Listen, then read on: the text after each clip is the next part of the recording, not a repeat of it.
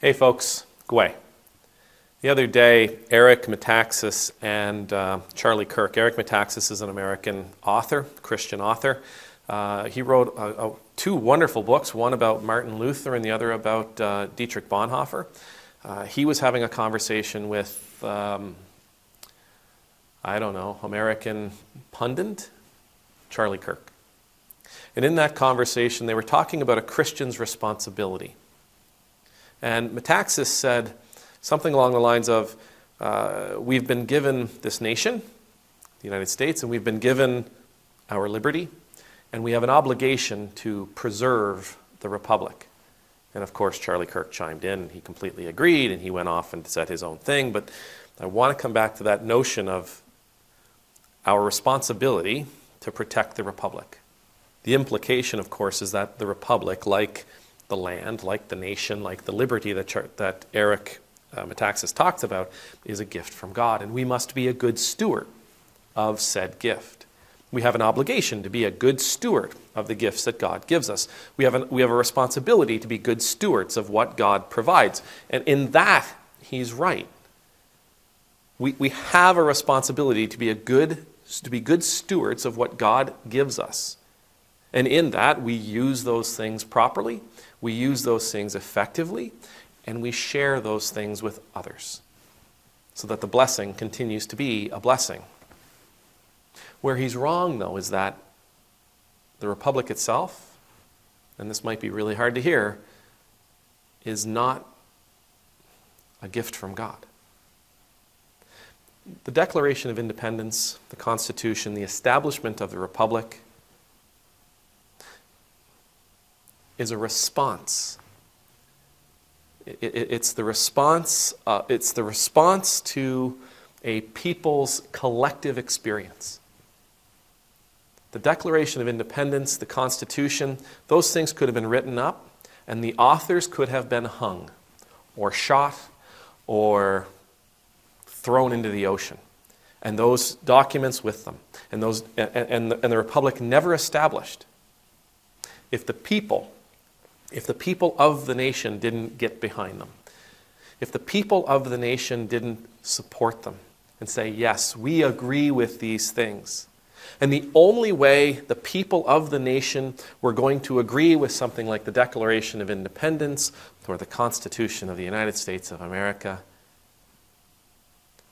is if they had hope. If they had hope for a better tomorrow. If they had hope that yesterday and today do not dictate tomorrow. This was the gift from God. Hope. Now, hope is, according to the Bible, according to Paul, hope, faith, character, perseverance, they are all connected. They all work with one another. They all lead into each other. Without that hope, the United States never comes to be. And this, again, as I said, this is the gift, and this is what we are called to be good stewards of. We are called to be good stewards to that hope. We should be fostering that hope. We should be encouraging that hope. We should be preserving that hope. We should be nurturing that hope in others. We should be asking people to dream big, wild, deep dreams of a better tomorrow. We shouldn't be asking them to hold on to what was. You know, if you look at the Founding Fathers, again, I said it in today's video. They had an understanding that the way things are could be better. They allowed themselves to dream. They allowed themselves to think big. They allowed themselves to believe that they could shake off the tyranny of an oppressive king. Without that hope, the United States never comes around. And then make no mistake, they didn't believe that what they were writing was perfect today, tomorrow, and always. They believed that It was good enough for today. And they left room in the Constitution to change. That's why you have those sticky little things called amendments. The Constitution is good enough for today. But we know that people are going to hope for new things tomorrow. We know that people are going to want for different things tomorrow. And we need, for this document to mean anything, it must make room for a changing nation and a changing people. The Declaration of Independence, the Constitution, the Republic itself are not gifts from God. It's the hope. The hope was the gift from God that led to the Republic.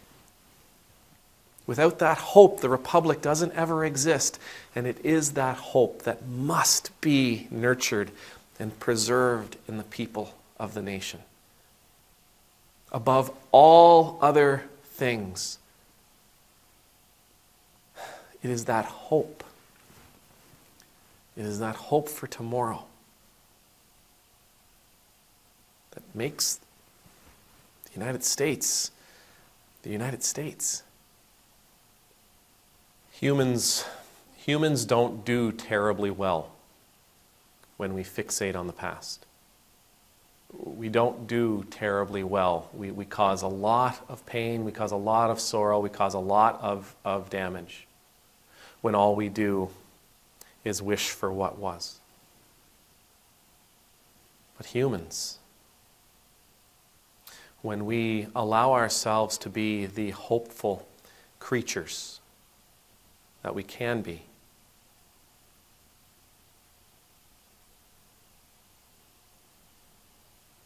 we're unstoppable. We're undeniable. We're gravitational. We're transformative.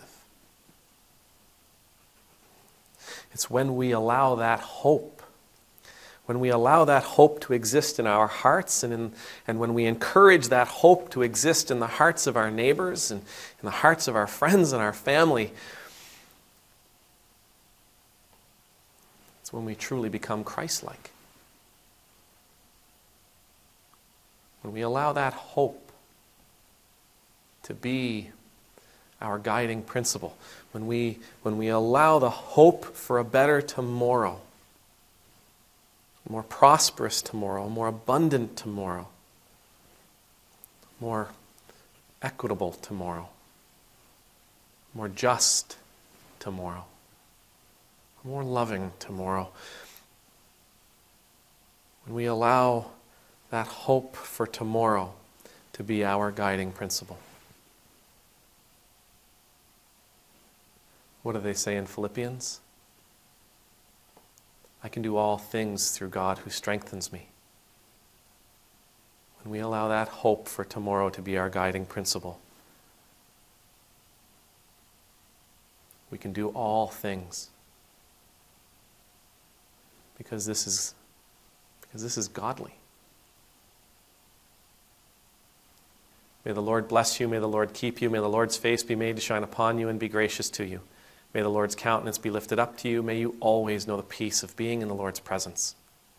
And I pray that you and I would hold fast to hope.